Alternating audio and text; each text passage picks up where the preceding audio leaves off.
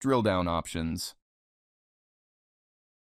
The system is equipped with a number of drill-down options to facilitate cross-data stream analysis, root cause analysis, also known as top-down, and finally historical analysis on an individual data stream. At the core of every analysis are system dashboards, which are full of various metrics and statistics. Each tab in the group shows a specific perspective on data. Dashboards are easily accessible and even thought-grouped according to specific troubleshooting scenarios to make the navigation easier. Understanding the source and cause of an incident when problem-solving is crucial.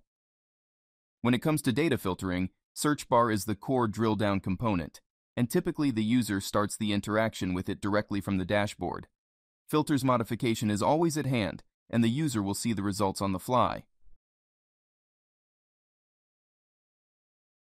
Another way to start drill down is to interact with filters directly within the search bar itself. We can not only easily add or modify, but also interact with the logic of the filter conditions.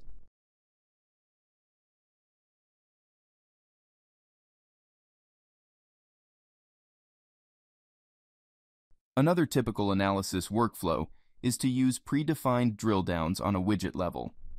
The first option is to jump to the other dashboard group, for example, to see the IP traffic details. The second option is to go to the other individual dashboard, for example, to protocol details.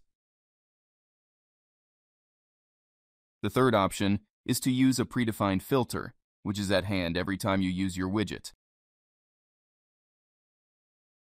And the final option here is to utilize another widget as a more detailed representation of data statistics and additional information, which are related or important. When we are doing our analysis, we always have a statistics flyout available to review data stats.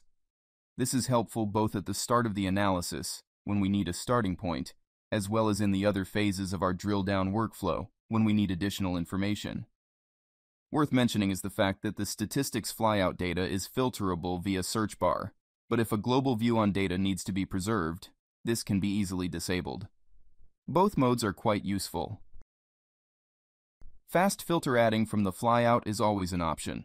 Please remember that not every logical condition is correct. That is why sometimes it needs some manual tweaking. Finally, what is the most common origin point of intermediate or final workflow analysis step is to jump from the dashboard to detailed data. It can be done either on a widget level, by clicking the blue data badge, or directly from the dashboard, utilizing the blue raw badge. In most cases, results of both methods are similar. They redirect us to the source data on which either a widget or search bar work on.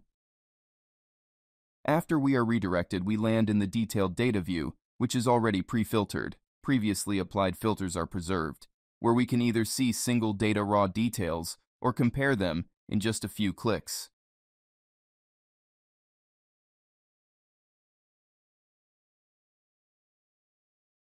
We played with filters, but the same can be also done with time ranges. We can change the search bar's time range directly from widgets by clicking on the green badge. We can conduct drill down from the visualization and select the desired time range in the field itself.